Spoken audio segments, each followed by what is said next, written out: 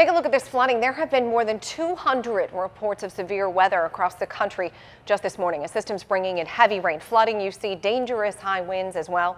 And that covers millions of people from Colorado to Virginia, bracing for possibly more today and into tonight.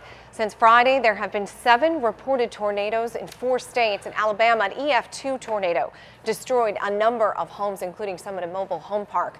Rain has brought down trees in Tennessee, damaged homes near Nashville and Texas. Look at the lightning there. Wind gusts up to 80 miles per hour.